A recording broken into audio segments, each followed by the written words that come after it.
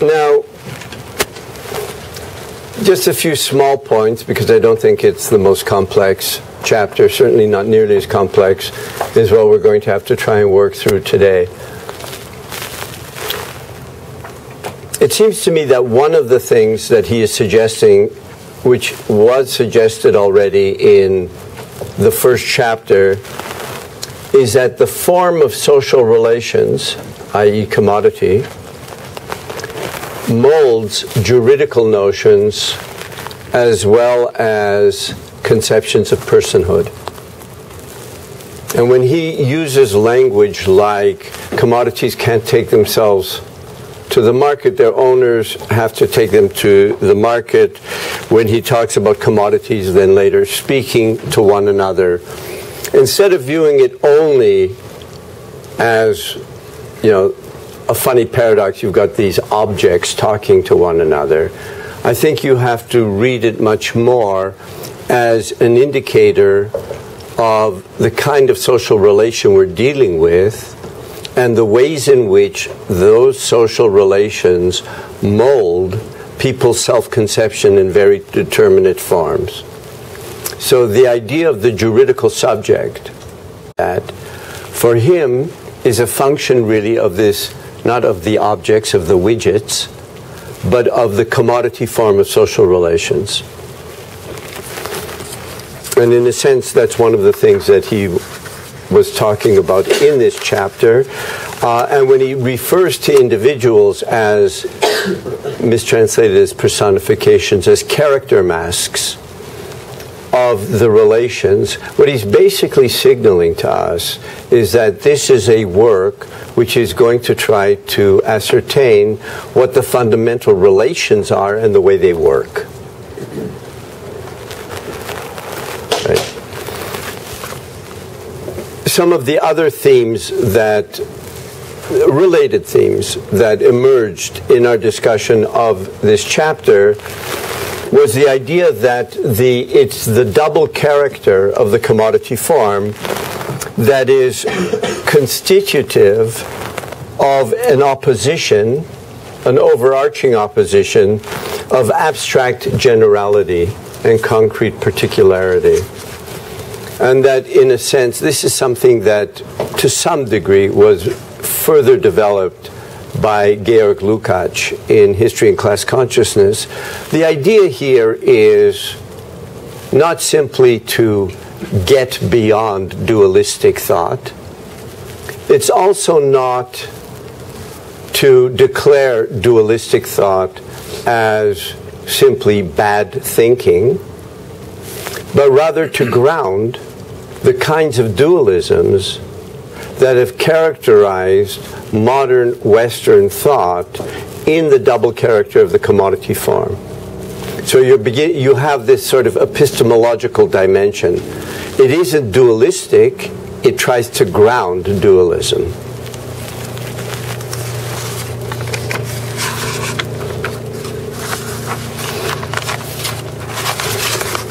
And of course, to the degree to which it succeeds, it also implicitly separates itself as an approach from all approaches that make general statements about the nature of reality. Whether reality is dualistic, whether reality is totalizing, whether reality is multivocal. All of these become equally metaphysical statements from the standpoint of this kind of approach. I hope so it's a fundamental break, including with a great deal that comes after it.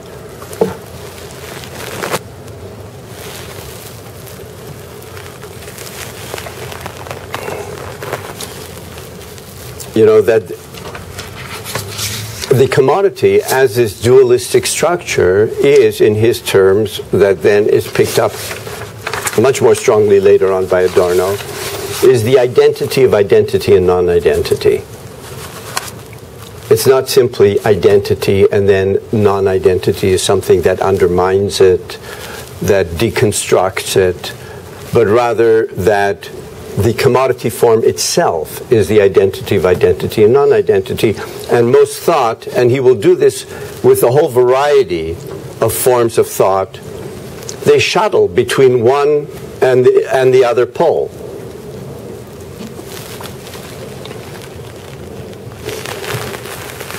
Now, towards the end of the chapter, what we begin to get is the first hints that the section, the fetishism of commodities, in the first chapter, is not the last statement on fetishism.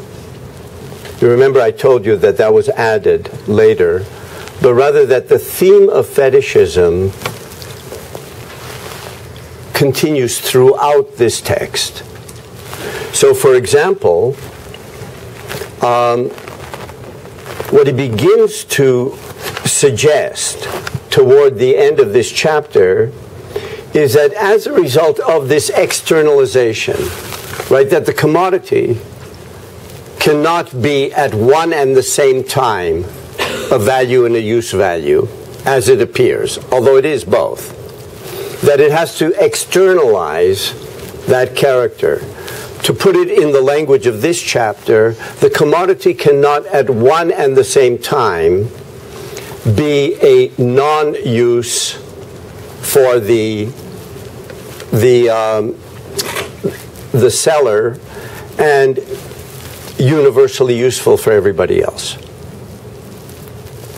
It requires an externalization. This externalization, incidentally, once again, this is not a historical account.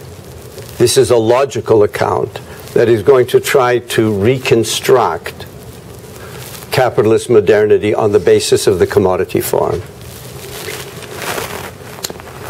As a result of this externalization, commodities do not appear as values, that is, as forms of social mediation, but as objects that are accorded value. So that the idea that the commodity really is a thing is itself already one of the fetish forms. The other side of that fetish, of course, is that money is the ultimate expression of value. Okay, now, so that by the end of the chapter, he touches upon two things that he then develops much more in the money chapter.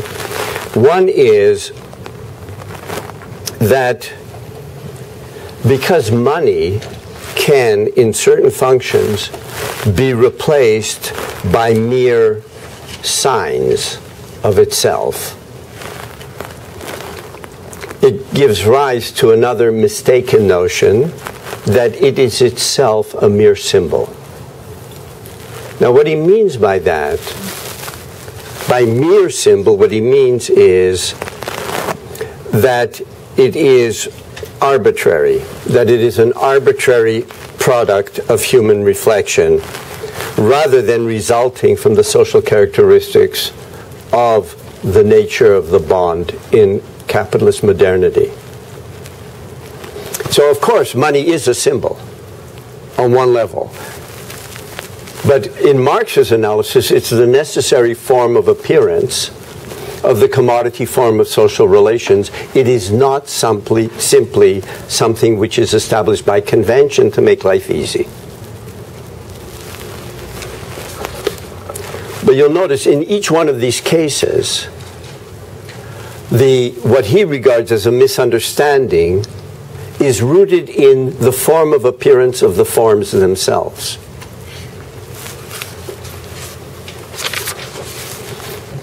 Which he does, which he elaborates at great length in chapter 3. By the same token, the other side of the coin of what I said before, that the commodity or commodities appear to be objects, is that gold and silver appear to have the quality of as money naturally. that it seems to inhere in them as gold and silver, rather than that simply being the externalized form of this abstract form of social mediation. Okay, that's as far as we got on the second chapter. So how does he begin? And we'll get to the issue of price because it's actually very important in this first part. The measure of value. Right, so his claim is that, he's going to deal with different functions of gold. And its first is that it is the material expression of the values of commodities, right? The claim is that it is not money that renders commodities commensurable, but quite the contrary, as he puts it on page 188, I believe, because all commodities as values are objectified human labor, and therefore, in themselves commensurable, they can communally measure their value in one and the same specific commodity. And money is what he calls the necessary form of appearance of the measure of value. Now, what this means, among many other things, is that each time when he says that it doesn't appear to be the case, you notice there is a play. He's calling it the necessary form of appearance. Then he says later on, as was quoted, that price and value do not coincide. So the lack of correspondence of price and value follows from the value form itself, the claim. Right? Now, money cannot directly represent labor time. And this is a mistake of all the people who do, like, labor chits. Why can't it directly represent labor time, according to Marx? Now, let's do away with the bankers. Let's do away with all these greedy people who are running around with money bags. Let's just give honest working people, a script for the amount of work that they did. What's the problem with that? Here. Yes?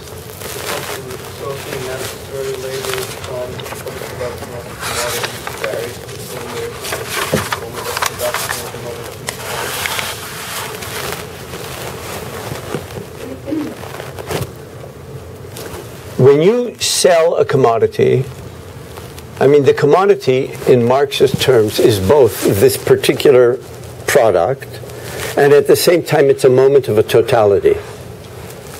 Right? It's that moment of the totality which is expressed by the universal equivalent. If you had another form of mediation, you wouldn't need this double character. So, and again, this is not economics in that sense.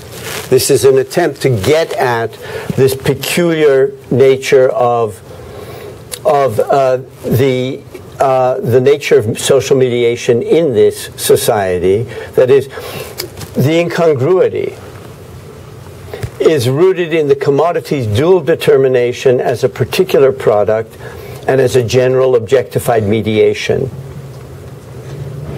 So money is the expression of the generalized mediation. It's the value dimension of the commodity. But what it means is that already there's a kind of a non-one-to-one correspondence. You begin to have this separation. Now, the price form of commodities is like their value form, distinct from their palpable real bodily form. Right? And the price form is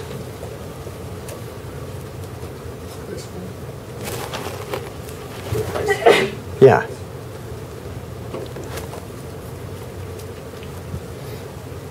It's a value as expressed by money.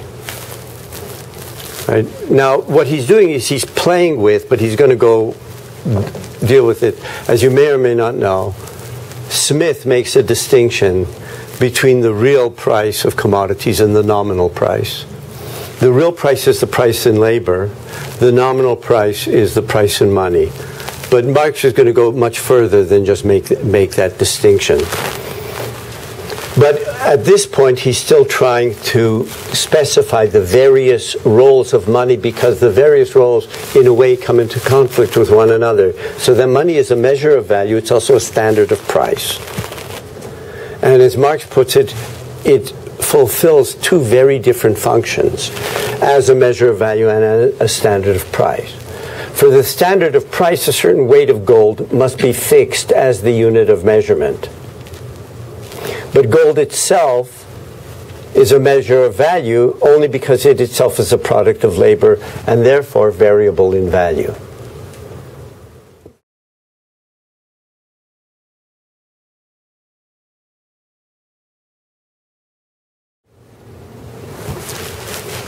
He talks about the price form and the value form in two different ways here. One, which we've been talking about, is the quantitative incongruity. However, in this chapter, there's also a qualitative incongruity. Let me quote. The price form does not only allow for the possibility of a quantitative incongruity, I'm on page 197, between the magnitude of value and price, but it may also harbor a qualitative contradiction, with the result that price comes altogether to express, ceases altogether to express value, despite the fact that money is only the value form of commodities. Things which in and for themselves are not commodities can be offered for sale by their holders, and thus acquire the form of commodities through their price. Hence, a thing can, formally speaking, have a price without having a value. Okay, now, this raises a lot of issues that we can't answer right here, but I want you to at least take cognizance of the fact that what he is saying is that the actual operation of price in the world veils value. It doesn't tell us at all why he thinks that we should stick with value.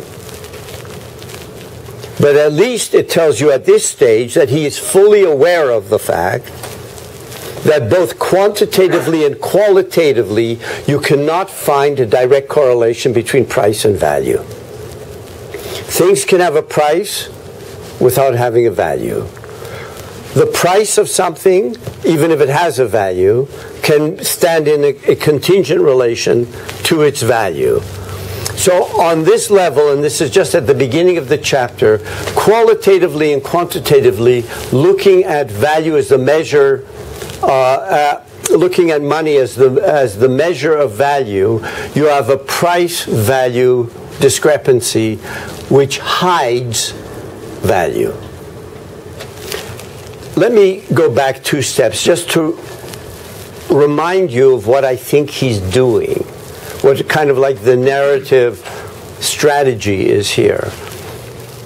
One of the things that we talked about in the relative and equivalent form discussion in the first chapter and in the second chapter is how, as a result of the externalization, which is necessary, of the commodity form, commodity no longer appears to be a form of social mediation.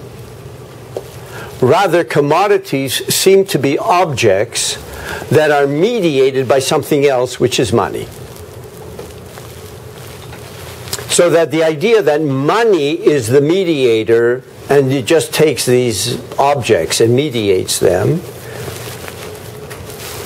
both is, according to Marx now, of course, is the logical expression of the commodity form, and it disguises its nature. It's both.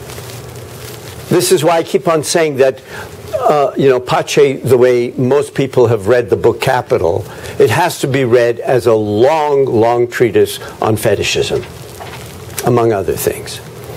So here, the value form necessarily generates price as its phenomenal form, as its manifest form, and yet the qualitative and quantitative incongruity of price and value means that the price form disguises that which it expresses. What you do is you go to market with your commodity, you get money, and then you go and you buy stuff with that money, right? You, as commodity owner, are interested basically in getting these other commodities, right? So what you have is, in his equations, CMC, commodity, money, commodity. In terms of the material content at this stage, the movement is CC. Right? That's the Stoffwechsel, where the metamorphoses are the ways in which it's effected. As I was saying 2 classes ago, the distribution of goods and labor is affected in very different ways in other societies. So again, this is hardly a theory of exchange in general, but it's a theory of capitalism. And it calls into question theories of exchange that are ultimately based on theories of capital, including theories that say why other things are different than exchange, because they're usually contaminated already with actually what are the forms here. Okay. Now, in fact, as he goes on to say, we're not talking about individual one with their individualized widget going to some decontextualized market, getting some money, and buying food, right?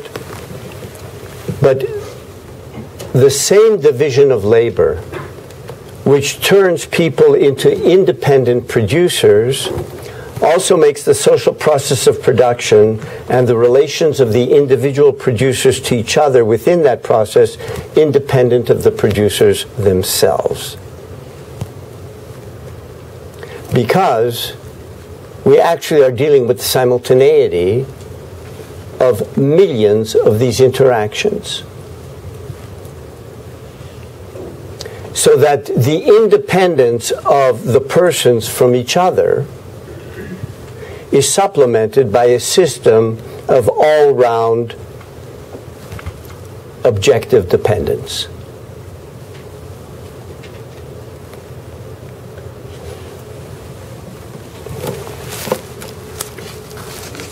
Right? And the last way in the world that you can understand this is by imagining barter. It's not. It has nothing to do with barter.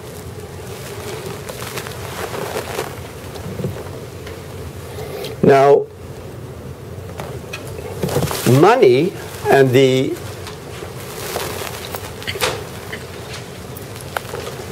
on the one hand, you're having an exchange, right? The exchange is, as he puts it, a transformation of form. But now there's a peculiarity involved here. What usually happens to the commodity that is bought? Consumed. It's consumed, right? What happens to the money?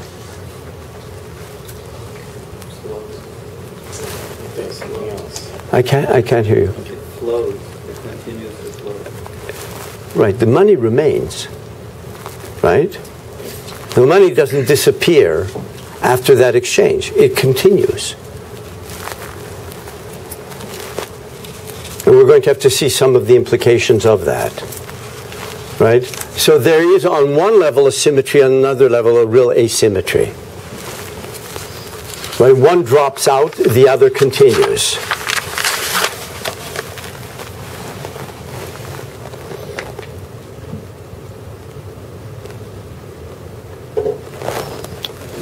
And it's because of the simultaneity of these interactions, plus the nature of the externalized value dimension, that he says then, around page 207, that the circulation of commodities differs from the direct exchange of products, not only in form, but in its essence. The exchange of commodities breaks through all the individual and local limitations of the direct exchange of products and develops the metabolic process of human labor. On the other hand, there develops a whole quasi-natural network of social connections entirely beyond the control of human agents.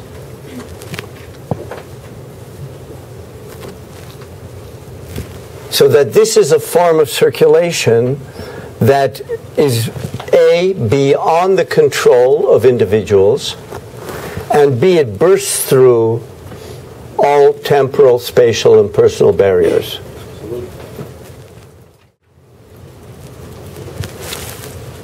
Okay, but once again, he's going to be telling us that quantitatively, throughout this chapter, each section has a qualitative fetish and a quantitative fetish. I don't know whether you noticed, but if you review it, you'll see each one, first qualitatively and then quantitatively, the result disguises where he's coming from. So that if money really is simply the external expression of the value dimension of commodities, the total money and the total value have to be equal. But that doesn't appear to be the case at all. Why not? What are some of the things that he then introduces? For example, what is one, and it's only one, dimension or implication of the fact that, as we were speaking about earlier, the money doesn't disappear. Okay? It doesn't disappear. What does it do? It gets exchanged or hoarded. Forget about hoarding for the moment. Okay? It's used again, and again, and again, and again. Right? So that a limited amount of money can express a greater amount of value. Everything then depends on turnover time. Right? That's even before credit, time is coming back in. The time, however, is at this point circular. Right? It's turnover. It's turnover time. There are a number of other factors. We don't have to walk through all of them. The point I am trying to make is that on the one hand, Marx is arguing that the total currency and the total value have to match. On the other hand, there is no way that at any given moment they are going to match. They can't. Maybe they could if money disappeared in the exchange, in which case it wouldn't really be money. Right? But the fact that it doesn't disappear means also carries with it immediately the implication that there's turnover. And then, of course, there's credits come due, etc., etc., etc. So that each theory that he's arguing against is a theory really in this section of the primacy of the means of circulation.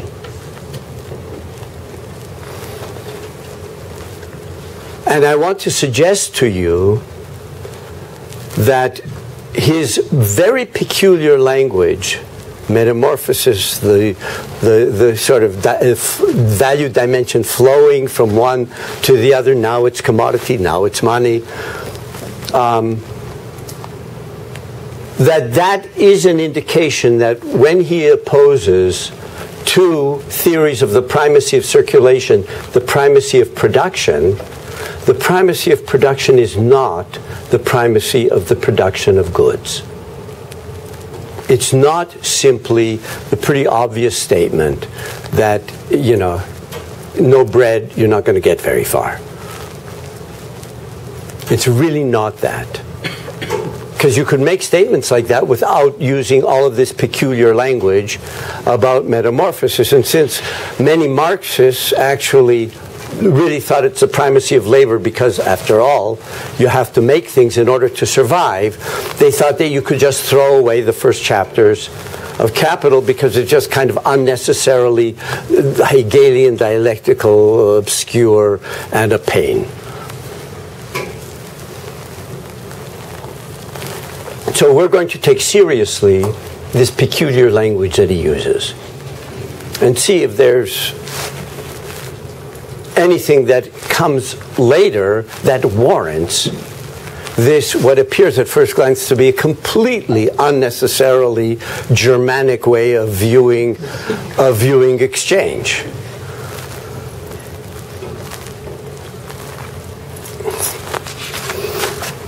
Okay?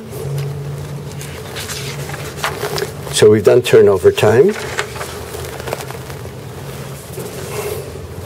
And now, I think we can move on, to coinage as the sign of value. And we began to talk about this already.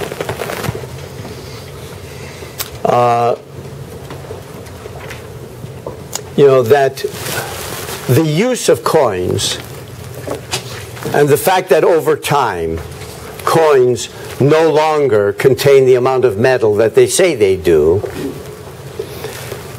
One way of viewing this, instead of just, how monarchs from time immemorial have debased the coinage and somehow this is deeply immoral, and the standard of morality has always got to be the gold and silver. It's a very interesting kind of morals involved. Instead of that, what he's saying is, he's just looking at it differently, and he's saying, look, what this means is that the coin is a symbol of itself.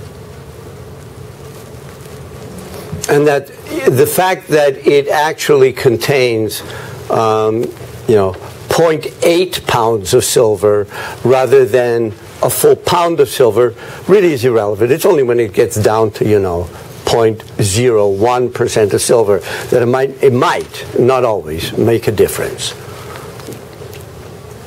But once you have that, logically, then you could just substitute something else for the actual coin.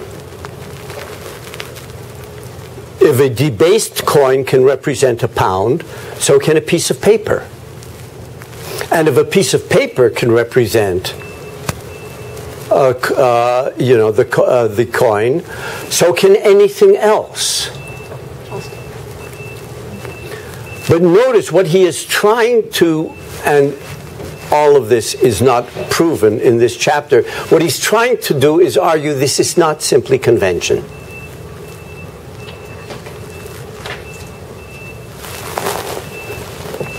Yet, he's not proving that it's not simply convention.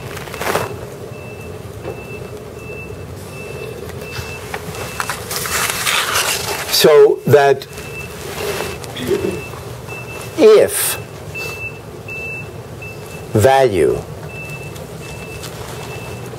is an abstract form of social mediation, which is constituted by labor playing a very peculiar role in capitalist modernity, then what the money basically is the materialized representation of a form of mediation. As a representation of a form of mediation, it's silly to think that it necessarily, therefore, has to be bound to a particular material form. Because that's not what money is, according to him. Now, you'll notice that this isn't simply an argument of how you can get from value to paper money, in spite of what a lot of people think. But there's also another dimension to this. I want to come back to my suggestion that all of this is about unfolding fetish forms. When gold functions as the means of circulation, gold itself has value. Once, however, we get to paper, what you have is a relatively valueless object serving as coins in the place of gold. So that means that something which is valueless is representing value. But because it's valueless, this is another step in the veiling of value. Right, so all the way through this chapter, both quantitatively and qualitatively, he tries to indicate that starting with value, what you're going to get are forms that appear to contravene the existence of value.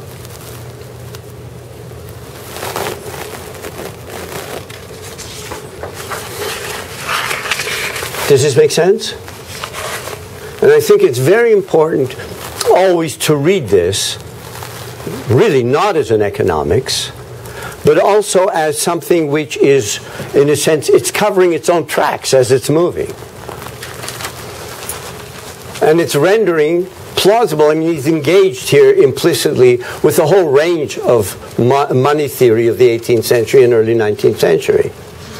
But just as with Smith and labor, he's also trying to talk about the conditions of possibility of this form of thought. The widget that you brought to market is qualitatively specific, right? It's particular. And you just hope that, you know, somebody wants to buy this widget, that it satisfies some need, right?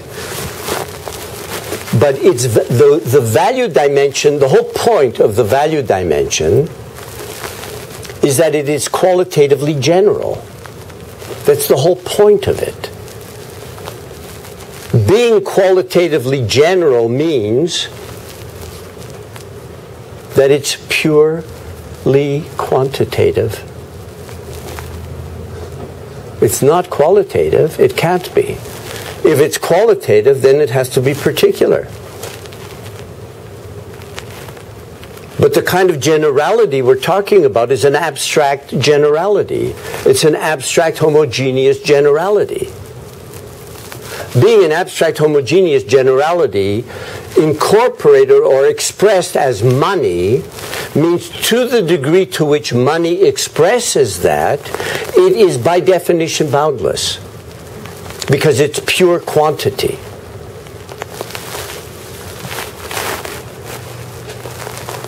This was coming back slowly to the point that you raised. Does this make sense to people? I mean, all of these things are tied together all the way through. Right? This is what value was about originally on pages 2 and 3 and 4 of the first chapter.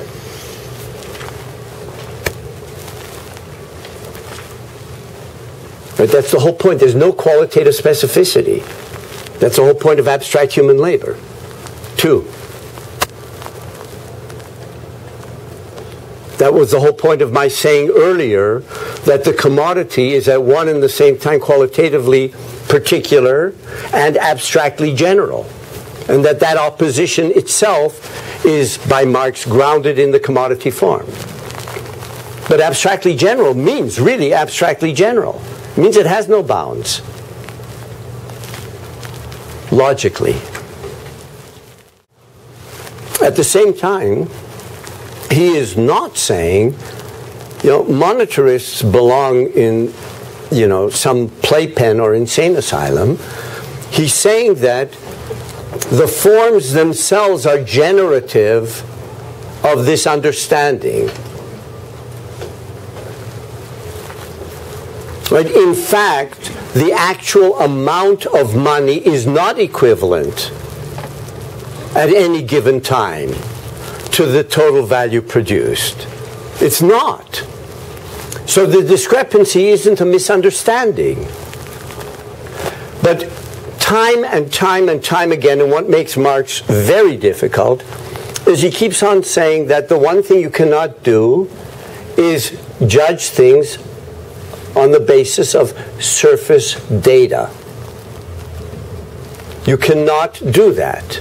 I mean, you can, and then you're going to get theory A and theory B that are going to contradict one another in systematic fashions. Okay, so in a sense, what he's done until he reaches means of payment, the first section of money, is that he locates the precondition of hoarding in the two metamorphoses of the commodity. Right? That there isn't an immediate coincidence between buying and selling. The producers must have sold without buying in order to be able to buy without selling. Right? So the fact that you sell without buying so that you can buy without selling means that you're trying to hold on to something. And that's the sort of bottom, the first level of the way he deals with hoarding. Then what he does, and the means of payment, I think, is a very interesting thing, and I don't want to do it in 3 minutes. It's the effects of a time separation between when a commodity leaves the hands of the seller and when its price is actually paid. Okay? So we're going to do that. And having done this and having sort of realized that already on the level of money, value theory just doesn't seem to be valid, on the basis of value theory, I mean, that's part of the strategy, of course, is to show that you can derive that which apparently contravenes your presuppositions from those presuppositions themselves. It's a very Hegelian move. Yes, no, maybe? Then we're going to start with capital, which at first is going to seem incredibly obscure, but I'm hoping that the scales will begin to fall. And you'll be able to see why this book is actually called Capital, and it's not called Commodity. Even though so much writing about Marx, it used to be just that the book should have been called Manifesto. That was for 2 generations. Then, more recently, it should have been called Commodity. But it's not. It's called Capital. And we're going to try to figure out why it's called Capital.